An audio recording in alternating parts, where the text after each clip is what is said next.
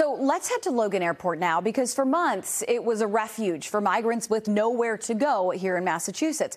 Today, nearly 50 families were forced to clear out. NBC 10's Lauren Melendez live for us there at the airport this morning with more on how this all unfolded, and Lauren, where those families go next. Melody, these families are going to emergency shelters, and I just have to show you the stark difference, because even just this morning, you really couldn't stand in here. Even weeks ago, this was essentially a massive bedroom. This is a turning point, really, in the state's effort to clear a safer alternative for emergency shelters.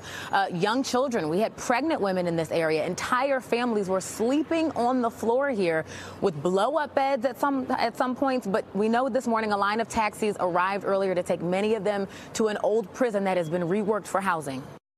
I couldn't handle the insecurity. I couldn't go anywhere. Melissa Merville spends part of her day in a Quincy shelter and nights with her one-year-old son in Logan Airport. She fled the violence in Haiti, and she's here in Massachusetts with no family. Are you concerned? Are you scared about what the next steps are?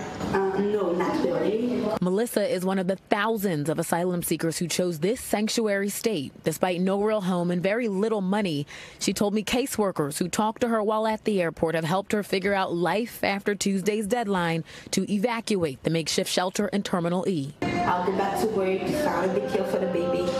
Melissa is working as part of Governor Maura Healey's efforts to relieve the state's crowded emergency shelters. She's requiring everyone using them to recertify their need every 30 days. It's a way to ensure they're trying to get jobs. Melissa took advantage of the emergency work authorization application process, and despite the current circumstances, expressed optimism about her future. Makes me feel stronger.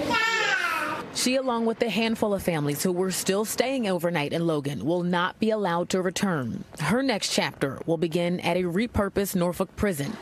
Up to 140 families are allowed there for a maximum of 9 months. And afterward, she'll transition into the permanent housing she's been approved for. And look, guys, as we're back here live in this area where many of those migrant families were living, I do have to say that the people who have been on the front lines helping them for the past few weeks, they still have concern as they move into the next chapter.